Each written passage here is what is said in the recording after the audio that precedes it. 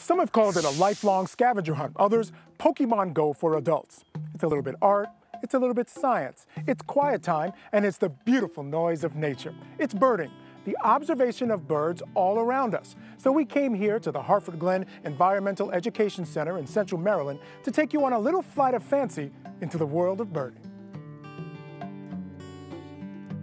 We got one, Amanda. Dennis Kirkwood is a former teacher and administrator in the Harford County Public Schools. He's been birding for over 40 years and remains as excited as ever about the hobby. I'm an outdoors person, so I do like to be outside. I think the thrill of the hunt when you're after birds that are hard to find, to me, it's also a very social event. You know, I usually like to bird with people so that you can share the experience. Dennis isn't alone in his passion. According to the U.S. Fish and Wildlife Service, there are some 18 million active birders. Getting started is easy, and your own backyard is a great place to begin. A couple of feeders and some bird seed is all you need to attract new visitors.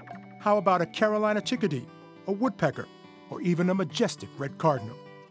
Tell me about your rarest find, something that maybe even you're most proud of. Well, my hat here has a Bullock's Oriole on it. And the story behind that is 4 winters ago at the feeder at my house, I looked out and saw this yellow, black, white bird. So the bird stayed for 36 days, and I had over 200 people come to see it because it was only the 3rd time ever it had shown up in Maryland, and it was the first time it stayed one place where people could come see it. And that was very interesting. It was very exciting. It was Were you a star for a little while? For a little while, I was, and still to this day, some people say, "I saw your Bullock's Oriole." Is that right? And I said, "Yeah, I remember." The next step is to spread your wings beyond the backyard, exploring local parks and hiking trails, or front country, as birders call it, or even some exotic locale halfway around the world. But make no mistake, Maryland is a great place for birding. There are over 900 species of wild birds in North America, and throughout the year, about half will make their way through the Free State. Oh, I see. Is that a finch I see? What do I see there? Amanda Koss runs a middle school outdoor education program at Harford Glen. Her students use this shack or bird hide to identify birds.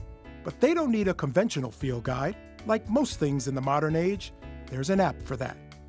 What the app does is it thinks what bird is in Bel Air on April 12th, that's teeny tiny, that's black, gray, and white, and then it lists out all of your different choices. And if you remember what he looked like, do you remember which one he was?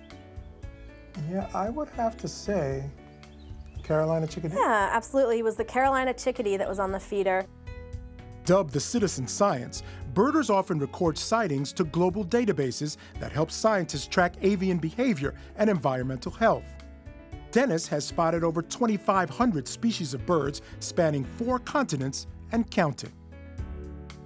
First, you're focused on the bird, but pretty soon when you're going to look for a certain bird, you know that they prefer the woodlands along a stream, or they prefer a very dense forest in the uplands. You realize that some birds are so specific in what they eat that you're not going to find them if you don't find the prey source that they're after.